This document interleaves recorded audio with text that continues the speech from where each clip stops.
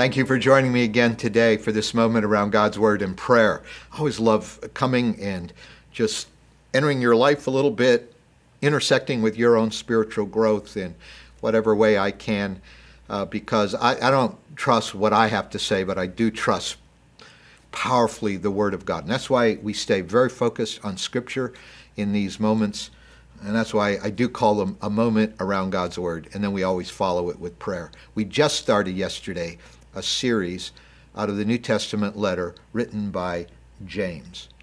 And when we come to verse 2 of James chapter 1, we find one of the most well-known points of instruction in the entire book of James. And it's this: consider it pure joy, my brothers and sisters, whenever you face trials of many kind.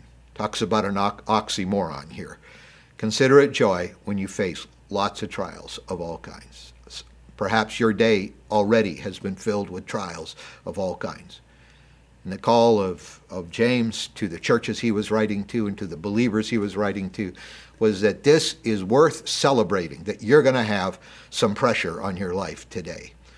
Now, I'm not doing it right now because of the pandemic, but I do have a fitness center near where I live, the Y, and I go there. And usually I do two kinds of exercises. One's aerobic, just to get your circulation, heart rate up. Do that maybe on the ellipticals or the treadmill. The other kind is resistance exercises, and that's where you go and you push those weights. And you don't build muscle strength unless you have to work against resistance, and the resistance builds your muscles. That's lifting weights or whatever you do, or doing push-ups or pull-ups. It's resistance work. That's what builds your muscles, and that's why James said you ought to have joy, because God's building you strong. Next verse, because you know that the testing of your faith produces perseverance. And it's especially these trials that are the resistance exercises. And what does it create? Perseverance, which is spiritual endurance. Spiritual endurance means I just don't give up easily anymore spiritually. It means when things aren't going my way, I don't just fly off the handle and get mad at God. It means, when I'm hurting and I don't understand what's happening in my life, I don't act out and try to medicate my pain with secret sinful behaviors.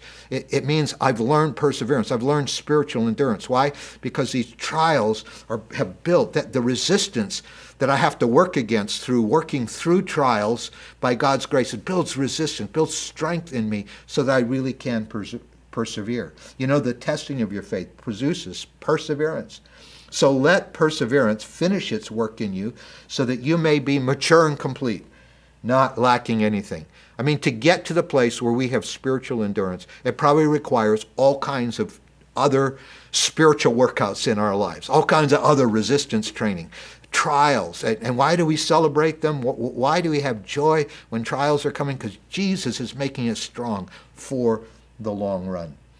And because in the midst of a trial, we don't always see the big picture. We don't always understand fully how God is shaping our endurance and our perseverance. He says in the next verse, so here's how you can pray. If any of you lacks wisdom, if any of you aren't sure what's really going on, if you really need to see life from God's perspective so that you can have joy when you're going through these resistance trials, ask God. You should ask God, who gives generously to all without finding fault, and it will be given to you. Now, he's not going to scold you. He's not going to shame you because you say, God, I'm not sure what you're doing in my life right now. He understands that. He said, God's not going to shame you at all. But you do have all kinds of permission to say, God, will you keep showing me the bigger picture and keep recentering my life in joy? In fact, in verse 12, just jumping down there to close, he said, blessed is the one who perseveres under trial, because having stood the test, that person will receive the crown of life that the Lord has promised to those who love him. Would you pray with me? Our Father, we thank you for resistance training. I don't want to go to the gym some days. I don't want to try to lift those weights or do those push-ups. But God, thank you.